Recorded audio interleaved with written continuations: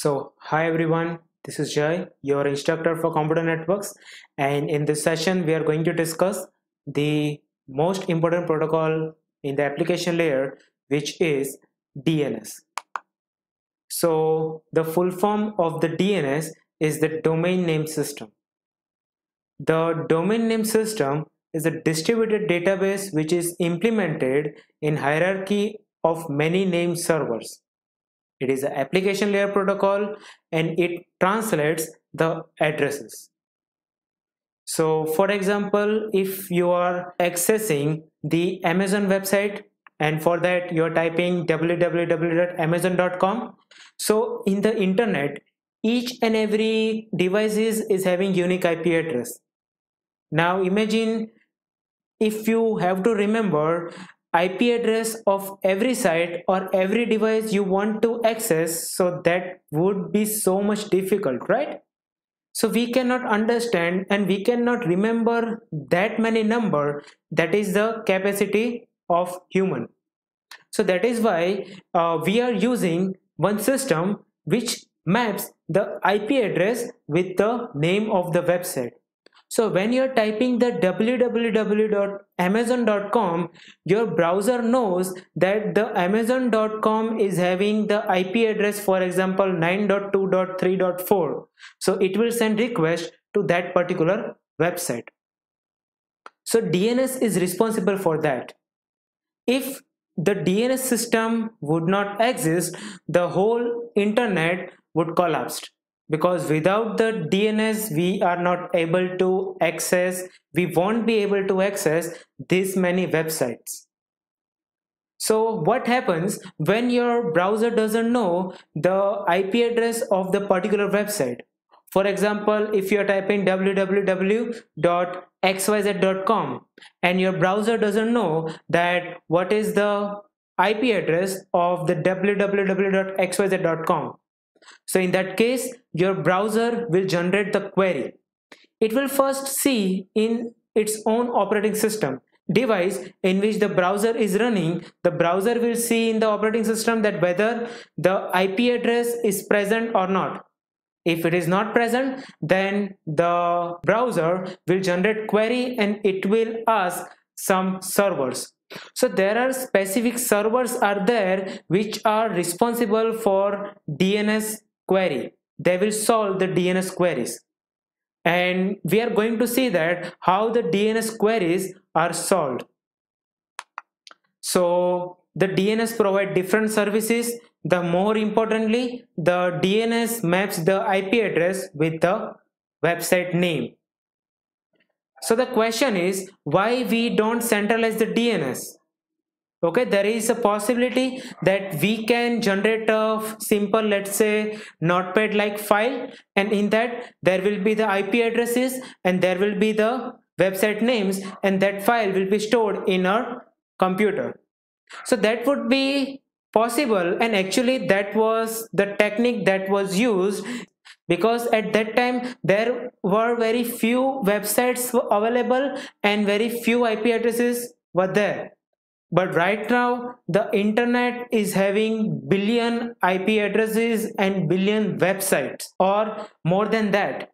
So in that case, if your computer stores the file, the size of the file would be very large. Again, if you consider today's situation, we can download the large file. So it means that it is not that problematic, right? But that is not the only problem. The size is not the only problem. The another problem is that every website is changing their IP addresses, and we are not aware that which website has changed its IP address. Some popular websites are having fixed IP address, but some are changing. So the rate of changing is very quickly. So if the in that case we cannot download the file at, for example, every minute, and we can update that file. That is very inconvenient, right? So that is why we need the domain name system. So why we not use the centralized DNS, that we just discussed, that if it is the possibility of the single point of failure, like if our device is not working, or if one particular server is not working which contain all the information about all the computers, all the website and all the IP addresses in that server. So if all the information is stored in the particular server, and if that server is not working, so in that case no one can access the website. Then it will increase traffic also if we provide the centralized DNS. Now, why we not use the centralized DNS? What is centralized DNS? Centralized DNS means that in the internet there will be only one device or one server which will handle all the requests for the DNS. It means that it will store the file which contains the IP address, which contains the website, and that file will be updated and all the information will be shared from the other device and the server very frequently. So what are the disadvantages of that? So in that case, if that server is not working, it means that no device in the internet can access the website because nobody is remembering the IP address. Again, the traffic will be increased because there is only one centralized device, so all the devices has to reach to one particular device to access any website, so it will just increase the traffic, and it would increase the maintenance too, because we have to keep the server working 24/7 and we have to use very modern and fast processors for that server, because in the normal DNS queries are 600 billions per day, so it is not very efficient, right? So that is why the DNS is used decentralized queries. We are going to see that how it uses the decentralized queries. So the DNS is totally distributed and hierarchical. So in the top there is a root servers. After that there are top level domain servers, and after that there is a authoritative servers. So if you are typing, for example, www.amazon.com, so after .com there is a dot, and that dot at the last represent the root DNS servers. So the actual website is www.google.com and dot. So dot is a root DNS. After the dot server there is a top level domain server, for example .com, .org, .edu, .gov, etc. After that there are authoritative server, and those servers are for particular website or for particular purpose only. For example, amazon.com, yahoo.com, then pbs.org, then oxford.com, then oxford.edu, then stanford.edu, etc. So what are the top level domain servers? They are responsible for .com, .org, these are the examples, .net, .edu, etc. It also includes the country level domains such as .cn, .uk, .ca, .jp, etc. For education base there are .edu. Then authoritative DNS servers. These servers are organizations on servers providing the authoritative host name to IP mapping for organizations name hosts. And local name servers, which are also called as default name server. So when your computer is not knowing the IP address of the particular website, it will first reach to its own local server, which can be at your university or at your company or at your internet service provider. For example, you want to access the www.xyz.com and your computer doesn't know it. In that case, it will generate query, and query will be sent to the local server of your internet service provider.